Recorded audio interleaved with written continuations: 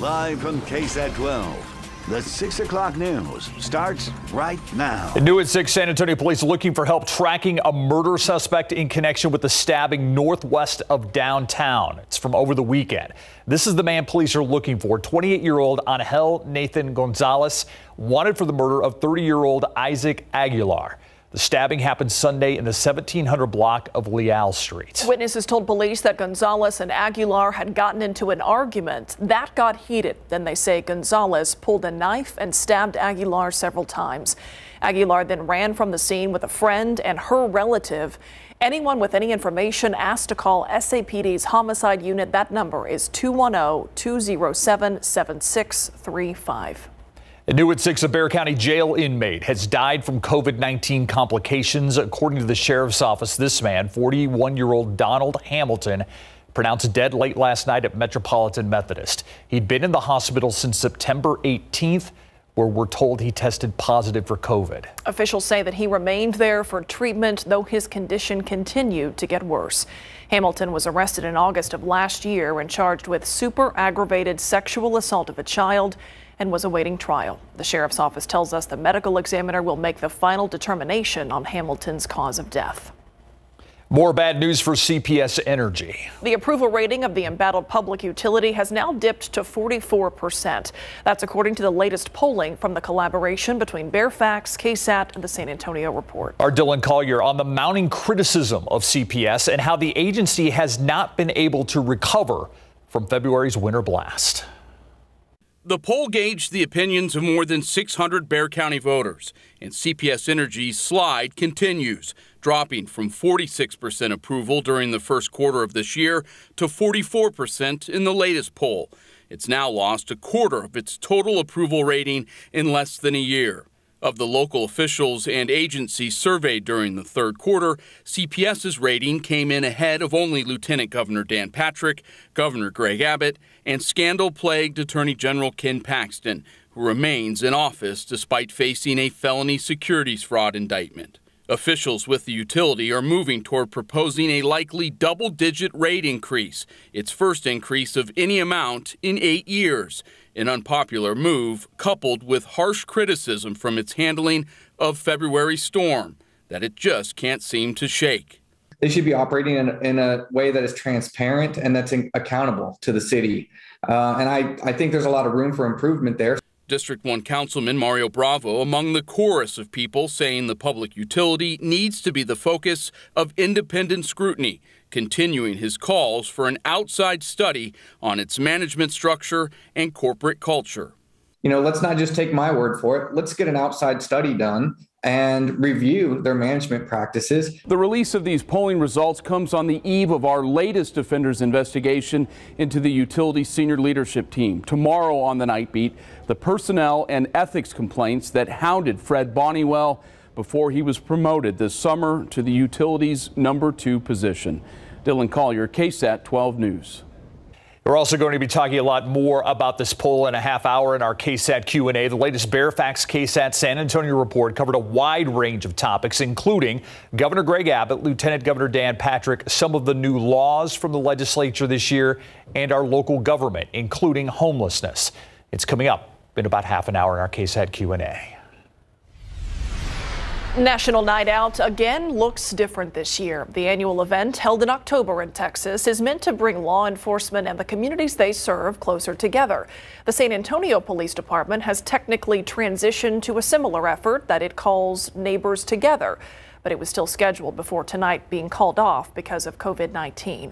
But other cities are pushing ahead, like out in Converse. Our Garrett Berger joins us live from Converse Park North, where the city and its police department are holding a central event out there this evening, Garrett.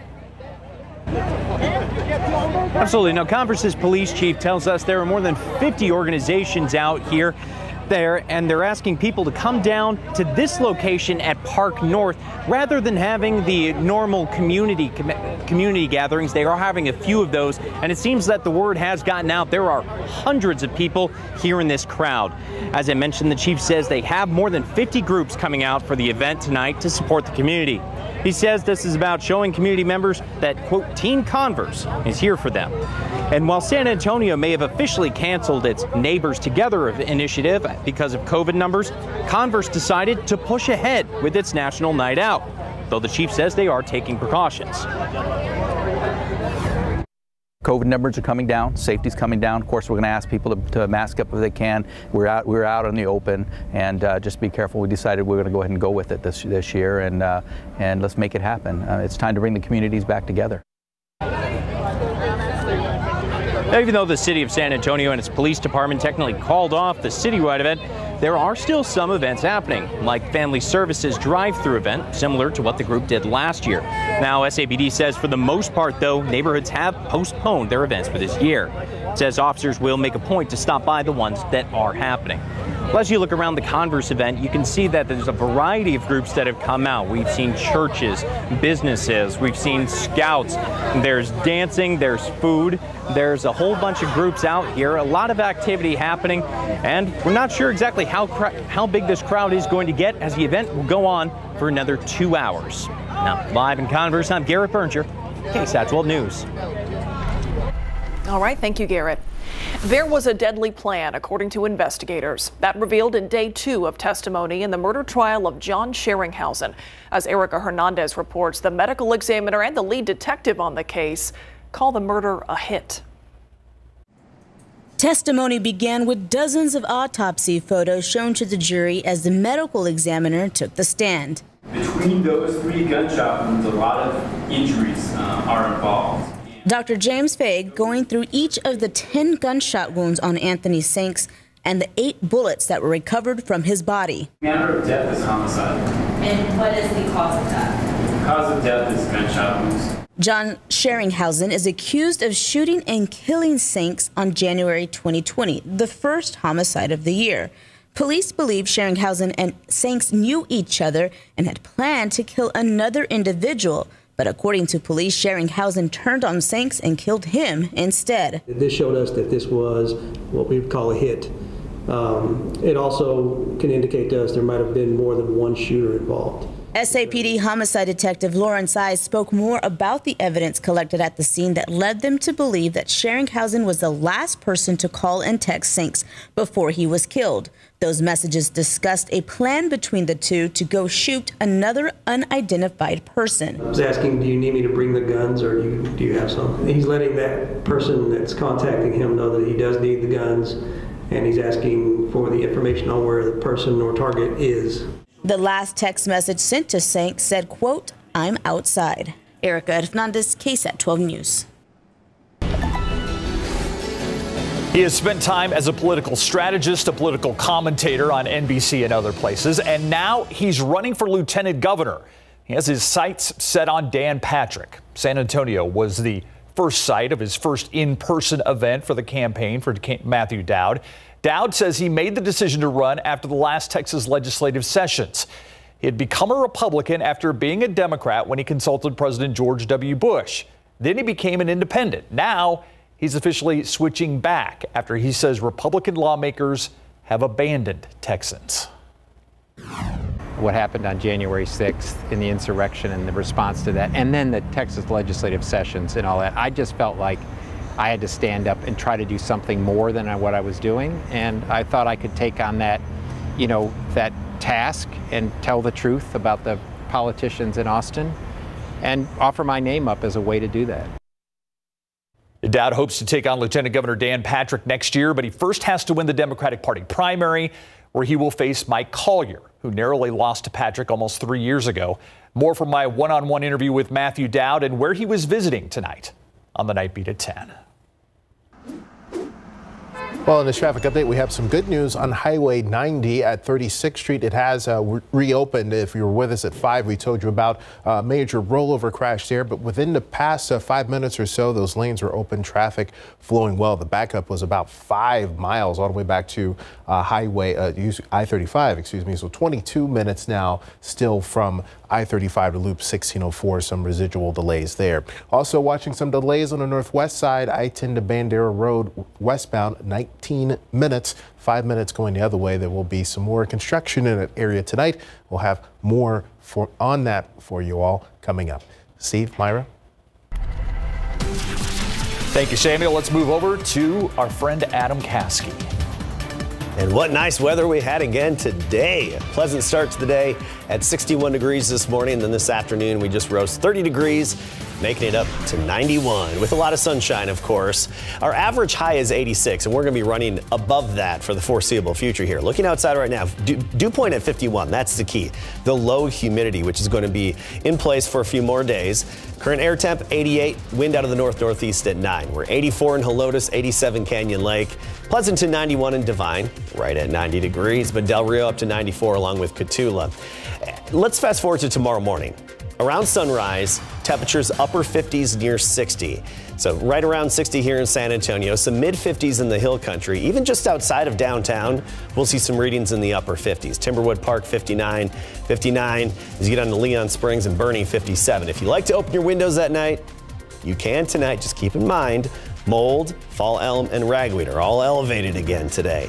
By tomorrow afternoon, nothing but sunshine and near 90. We'll talk about the rest of the week and when the humidity returns coming up.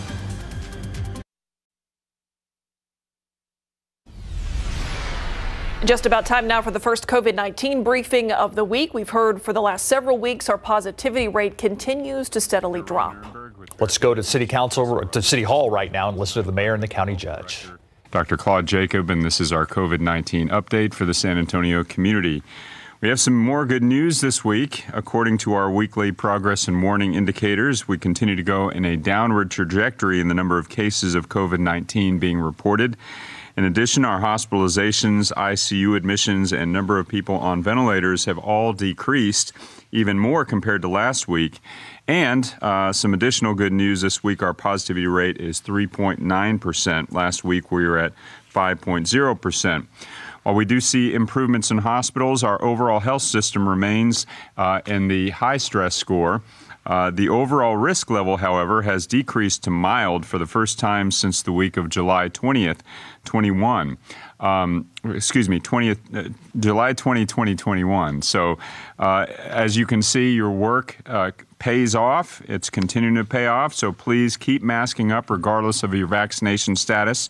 We need to remain vigilant as we continue to move in the right direction. If you're still unsure about getting vaccinated, I encourage you to consult with your healthcare professional and visit covid19.sanantonio.gov to get answers to your questions. Now let's move on to today's case numbers. Today we're reporting 373 cases of COVID-19. Our 7-day moving average has gone down now to 436. Thankfully, there are no new deaths to report this evening, but we have lost well over 4,500 of loved ones in this community, so please continue to keep them and their families in your prayers. Over in our hospitals tonight, there are 553 patients with COVID-19. There were 56 new admissions for COVID-19 within the last 24 hours. 206 folks are in the ICU and 100 are on ventilators. 80% of patients in area hospitals are unvaccinated and 20 patients are children. Again, good numbers to report. But by no means are we done with this, so please continue to be vigilant, and we can continue to keep it moving in the right direction until it's ultimately behind us. Let me turn it over now to Commissioner Rodriguez. Great. Thank you, Mayor, and want to echo the fact that the numbers are looking really good. Of course, we can't let our guard down. We still have over 550 folks in area hospitals. Significantly, 8 out of 10 of those folks in our hospitals are unvaccinated, so still opportunities for folks to get vaccinated, both at the city side at the Dome, of course, University Health at Wonderland. So we want to encourage people to get vaccinated. Also, we have the convergence of flu season coming up here over the next few weeks. Also, opportunities to get your flu vaccine in addition to your COVID vaccine.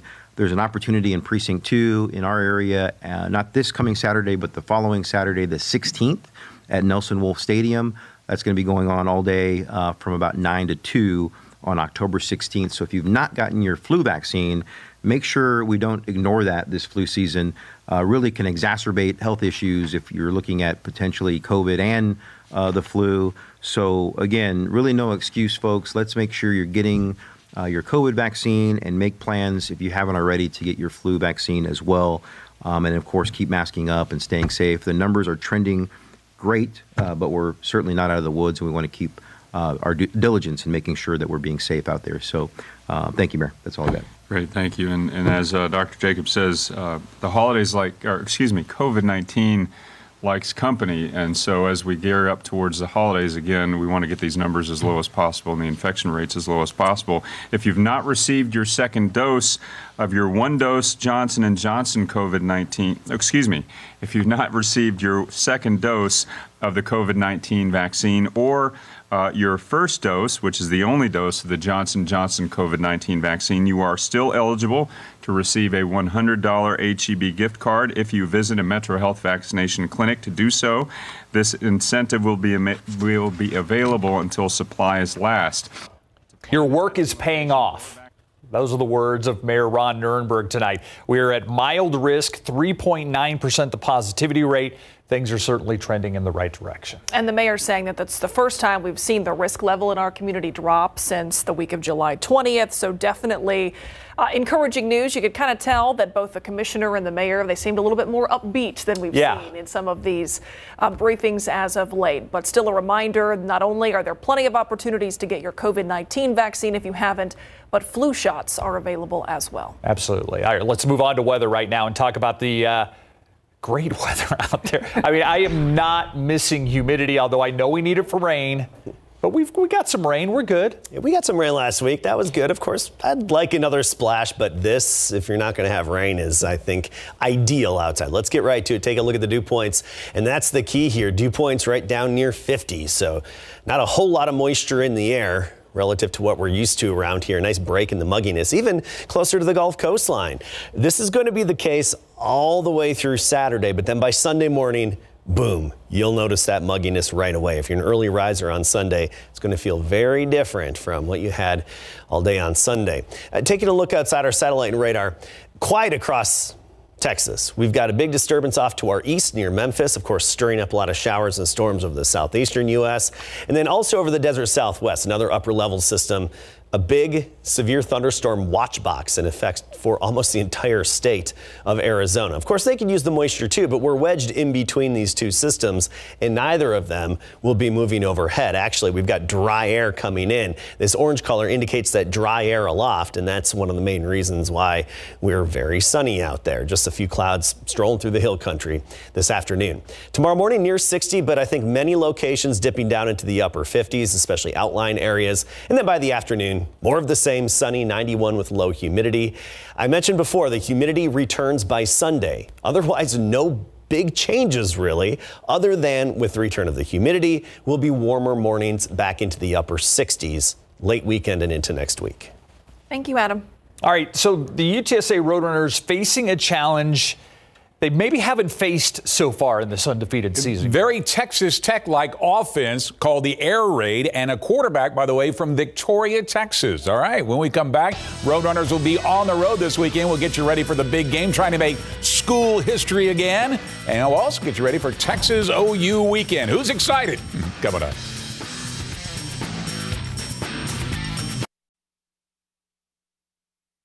The UTSA Roadrunners will try and make school history again this season when they go after their 6th win in a row to kick off their 2021 schedule when they face Western Kentucky Hilltoppers on the road this Saturday. They matched their best start at 5-0 from the 2012 season with a 24-17 victory over UNLV. Now they're looking to go 6-0 like never before. The Roadrunners come into this matchup as 3.5-point underdogs, even though Western Kentucky is 1-3. But don't let the record fool you. They're coming off a 48-31 loss to Michigan State, where their quarterback, Billy Zappi, from Victoria, by the way, threw for 488 yards in the loss and has already amassed over 1,700 yards in the air with 16 touchdowns. The Roadrunners know what they're up against.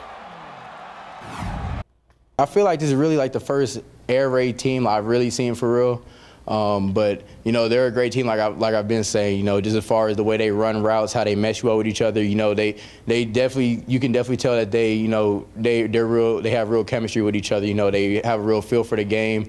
They're all smart players, and just the way that, you know, that they just move around on the field, you can tell that they're very skilled, you know, in the pass game, and the quarterback is the head of that, and, you know, he does a great job taking control. So they're going to be a great challenge, especially, like I said, going up there and playing them. So we're going to have to make sure we really prepare and, you know, ready to take on that challenge. All right, kickoff at Western Kentucky on Saturday will be at 6 p.m. It's Texas OU weekend. The Red River rivalry is renewed with the Texas Longhorns at 4-1, back in the top 25 in the nation. But the Sooners come into this game undefeated at number 6 in the nation. The Horns are averaging almost 44 points a game, with the Sooners 38.5. But the Sooners defense is only giving up 19 points a game compared to the Horns 24 in their first 5 games. As a result, Texas is only a 3.5-point underdog against the 5-0 Sooners in the Cotton Bowl.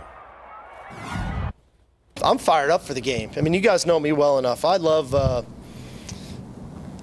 pomp and pageantry of college football. I love the history. I love the nostalgia. To think this is the 117th time these two schools are meeting, like that's a crazy number, you know. So from that aspect of it, the state fair, I mean, all that stuff, I'm looking forward to. I really try to get there by Saturday.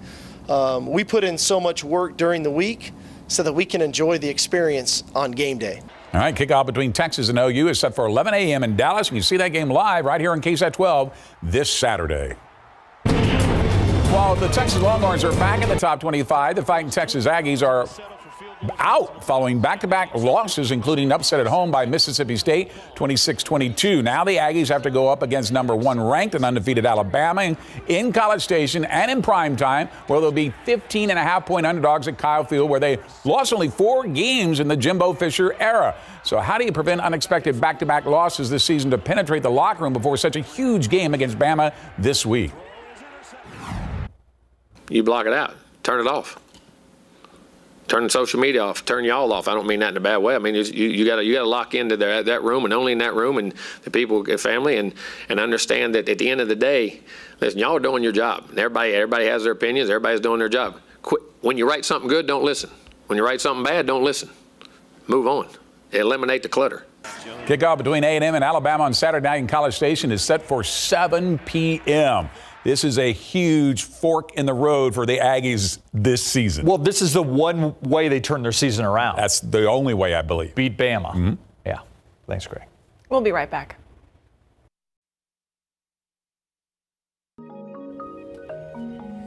He is the man behind the Fairfax KSAT San Antonio Report poll. He is pollster Dave Metz with FM3 Research, and we are very happy to have Mr. Metz with us live here from California as we talk about the latest Fairfax poll that was released just this morning. Dave, always appreciate you joining us for kind of the debrief on what you found interesting in this poll. What are the headlines this time around, do you think? Well, I think there's a couple of things that stand out from the poll, Steve. The first is that local residents are still pretty happy with the way things are going in the community. We've got solid pluralities that see both the county and city is headed in the right direction, and large numbers that continue to approve of the performance of local elected officials like the mayor and Judge Wolf. And there's no single issue, and we ask people to tell us what they see as the big problems facing Bexar County. There's no single issue that really stands out as a dominant concern for them right now, although there certainly are a number of issues about which they do express some significant concern. In every poll, you guys ask about what are things top of mind when it comes to issues they would like to see addressed by the city and the county. This poll really seemed to dive deeper into the issue of homelessness, asking questions about what the people surveyed think are the causes of it, solutions. What was found there? Yeah. Well, we see about 3 in 5 local voters tell us that they see homelessness as an extremely or very serious problem in Bexar County. And that level of concern is high and has been pretty stable over the course of the last couple of years. In this poll, we asked people to indicate what they see as the major causes of homelessness in Bexar County. And there was a broad consensus that mental health challenges and substance abuse issues are the major factors that are involved. But we also saw that, particularly among Democratic voters locally, they recognized unemployment, medical crises, and the high cost of living as significant contributors. In contrast, we saw some Republicans a little more likely than others to say that personal choice was a factor to people living without housing. So there was broad recognition, though, across all parties that it's not an easy problem to solve. There are a lot of factors that cause it and no single silver bullet solution that's available. I want to mention before I forget, Dave, that you at home, even if you weren't polled in this entire Bearfax thing, you can still take the poll online at bearfax.org. You can take the exact poll that we had out in the field, just a couple of weeks ago. Talk about mental health. It's been something that we have covered a lot in the news, the effects of the pandemic and mental health. We've kind of found that was an issue in this latest poll, correct? For sure. Overall, about half of Bexar County voters tell us that their mental health has been impacted over the course of the last 12 months by the pandemic. And we asked about 7 specific impacts they might have experienced, everything from depression and anxiety to difficulty focusing or difficulty connecting with family and friends. And almost 3/4 of voters in Bexar County said they had experienced at least one of those mental health challenges over the last 12 months. Which is a relatively high number compared to what we've seen in other locations around the country. Let's talk about some approval ratings that this poll looked at, particularly Governor Greg Abbott. We know a lot of focus has been on what's been coming out of his office over the last several months in terms of, not allowing mask mandates to be put in place, lawsuits, countersuits.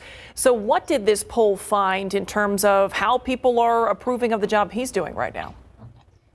Well, it showed that there's a lot of skepticism toward the governor in Bexar County. The first time we polled the governor's approval ratings was last April, right after the pandemic had started. And at that point, 70% of voters said they approved of the job he was doing right after the pandemic started. But with each successive poll, his approval rating has slipped a bit in the county, and it's hit a new low now with only 38% approving of his performance. I think a lot of the factors that lead to that are disagreements on issues of policy. As you noted, on issues like mask mandates, 74% of parents in our survey said they support continuing mask mandates in school. And we also saw strong opposition among Bexar County voters to policies like allowing open or concealed carry without a license or training, and also to SB 8, where opposition was both broad and intense among Bexar County voters. And that's like a lot of people will hear the approval ratings of the governor and say, well, Bexar County is a blue county, so of course they're not going to approve. But like you pointed out, April of 2020, his approval rating in the same poll was 70% plus. That's right. I mean, there was sort of a moment, I think, where local voters were willing to view issues through a somewhat more bipartisan lens. But I think as time has passed and as a number of the policies the governor has pursued are ones that are winning strong approval from Republicans, but are strongly disapproved of by Democrats, it's meant that in a county like Bexar County, that has taken his approval rating back to a place where it's really just core Republican voters who are supporting him, with those on the left and in the center of the electorate viewing him more skeptically now. Outside of politics, the poll also looked at CPS Energy, the approval rating for the job that they are doing, as well as whether we are prepared in terms of infrastructure to handle the next storm that comes our way. So what did this poll find in terms of how people are viewing the utility? Well, this poll showed that just under half of Bexar County voters, 44%, approve of the performance of CPS Energy. And that's about the same number that we saw in our March poll in the immediate wake of the winter storm. Those numbers that we've seen in this year's polling are significantly lower than the approval ratings for CPS Energy last year, when they were significantly higher, about 2/3 of voters expressing approval. So it suggests that the winter storm has created some lasting impact on perceptions of CPS Energy, and it's probably going to take a little while for their communication with their customers to lead to a situation where it rebuilds some of those positive sentiments that the utility experienced before. Dave, before we let you go, obviously there's a lot in this poll. We're not going to be able to cover it all in 5 or 6 minutes. Hopefully you can get it on bearfax.org or ksat.com. But I want to touch briefly on one of the most interesting things I found, and it has to do with unemployment and the people that are looking for jobs and why they say what the major factors are in them not getting a job right now or not wanting to get a job right now. Yeah. Well, among those who said that they were planning to look for a new job over the course of the coming months, and that was about 1 in 5 voters in our sample. The thing they said they found to be the biggest challenge toward getting a new job was finding work that had sufficient hours or paid enough to meet their goals. More than anything else, that was the thing that concerned them. But there were a few other items that stood out. There was also significant concern about the availability of childcare, with many workers saying that struggling to balance responsibilities at work and caring for children made it hard to find work that would fit that schedule. And that was particularly true for those in our sample who had young children at home, especially mothers. All these questions, just a fraction of the ones that were asked. Like Steve mentioned, you can go to bearfacts.org to take this poll for yourself and dive further into all these results. Dave Metz, thanks for being here today. Thank you for having me. Thank you, Dave. We'll be right back.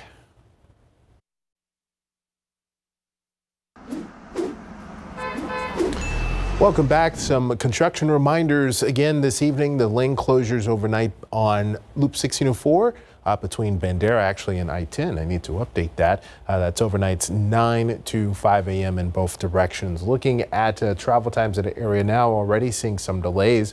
Westbound on 1604, 15 minutes going from I-10 to Bandera Road, only 5 minutes in the other direction. Also, again, this week overnight, the flyover ramps at 1604 and 281 will be closed. They're doing some bridge work in this area, so those ramps are going to have to be closed. You can use the frontage roads as an alternative. Now, one issue we have on the west side this evening is a pretty big crash. This is Loop 410 northbound at Highway 90. So you can see down to 16 miles per hour. And once again, when you see this gap here, that means traffic is diverted. So there's no data there. Otherwise, that would show you travel time, but it would be inaccurate. This is the closest view we have right now. This is Loop 410 at Ray Ellison, and you can see the sign there reminding folks ahead of that crash. So if you're Loop 410 on the west side around Highway 90, watch out for that this evening, guys. Thank you, Samuel. Look outside with live cam. Plenty of heat out there today, but we're not joking when we say this. It's a drier heat. Yeah. It's a dry heat. Exactly. It is. It makes it so better. Hey, we're running above average in terms of afternoon temperatures, but morning temperatures a little below average, at least for now. 88 degrees currently, but feels good with a dew point near 50. By 10 o'clock, we'll be in the mid-70s, midnight at 70. If you want to open your windows tonight, you can. Just keep in mind the allergens, mold, fall elm, and ragweed are all elevated still. We'll be back to talk about how long this is going to last when the humidity returns. Coming up.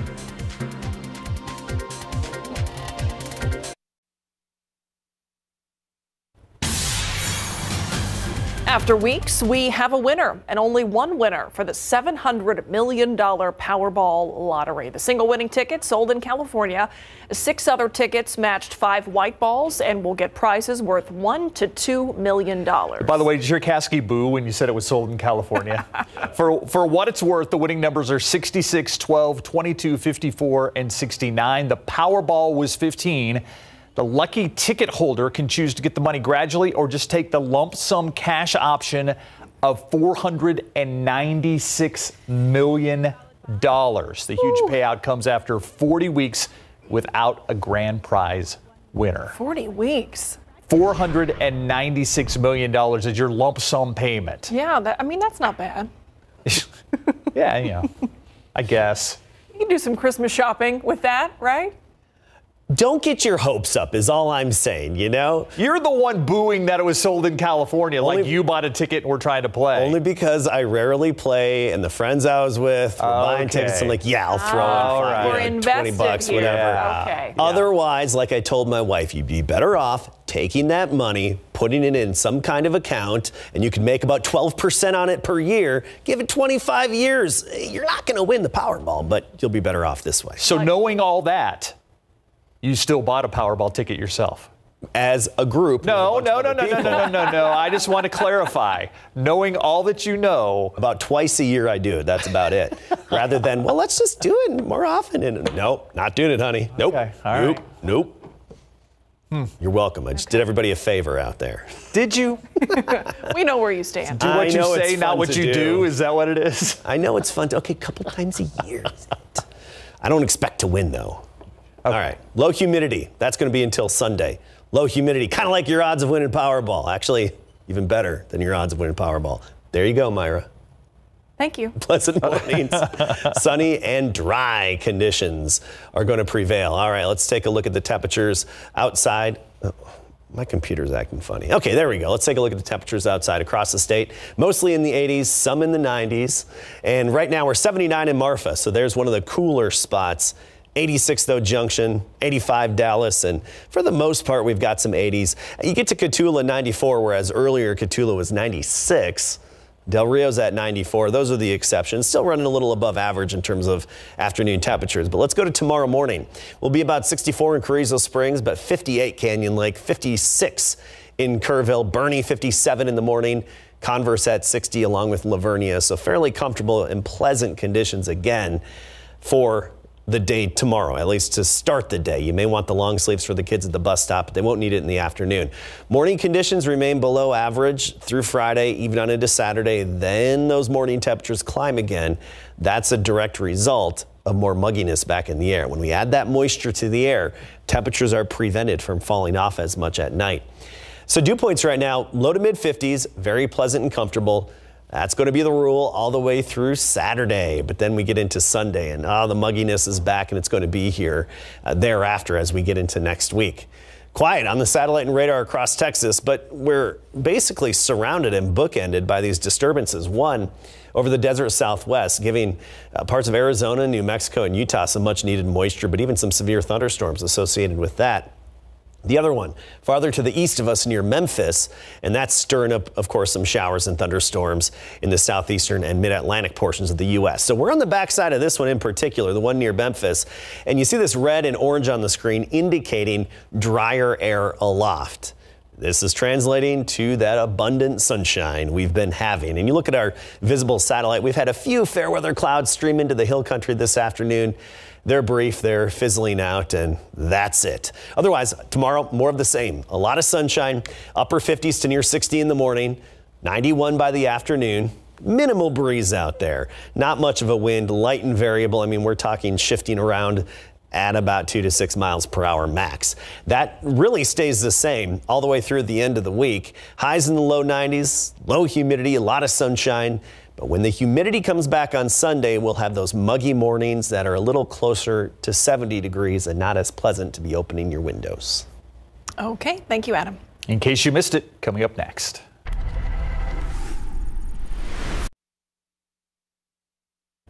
Here's today's In Case You Missed It.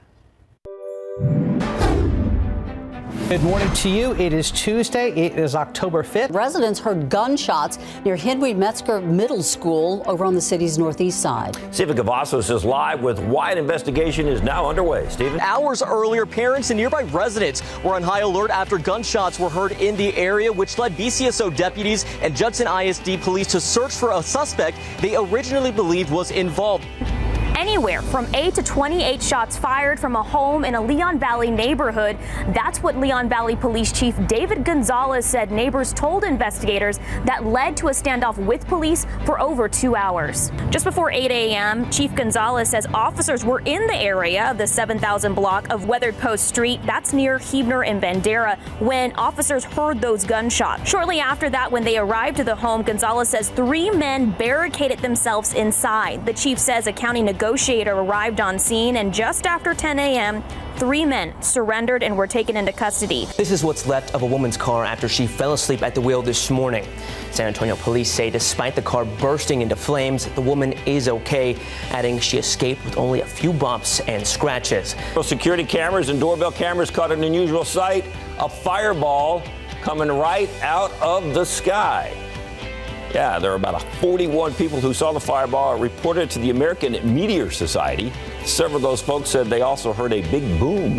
It's unusual for such a large object, and I'm guessing that it was something on the order of a ton of rock. It is that kind of an event of a lifetime, something, an amazing little piece of nature that you should relish having seen.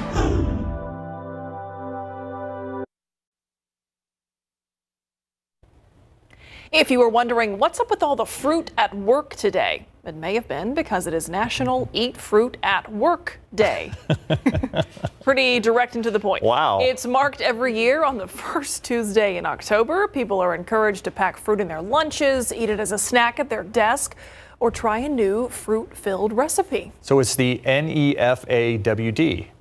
Just rolls right off the tongue. It does. This very specific day, founded to promote the benefits of getting more fruit in your diet. It was created by a group called the Fruit Guys in 2000. There's even a Fruit Guys website. According to nationaldaycalendar.com, some people are so into National Eat Fruit at Work Day, they dress up as fruit or wear fruit in some way. Okay. All right. Coming up right after this newscast, a brand new episode of KSAT Explains. Tonight we're revisiting plans to upgrade the Alazan Courts, a historic public housing complex in the heart of the West Side, the oldest one in the country. We'll be talking about where those plans stand now and how those who call the courts home will be affected. Hundreds of families.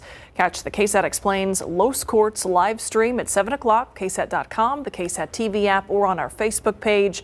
We'll post it on demand so you can watch it later in its entirety on our website a little bit later this evening. Myra, some major delays on the west side right now. This is a Loop 410 northbound. A couple of right lanes at last check closed just north of Highway 90. You see traffic at a crawl there, and you'll get plenty of warning here. This is Loop 410 at Ray Ellison showing a signage with that delay there. So watch out for that, guys. Thank you, Sam. Thank you for joining us. Oh, wait, whoa. But wait, there's more. No, I'm busy eating fruit over here at work. Oh, my goodness. Okay, low humidity the rest of the week. Oh, my goodness is not what See you on the night beat. Yeah.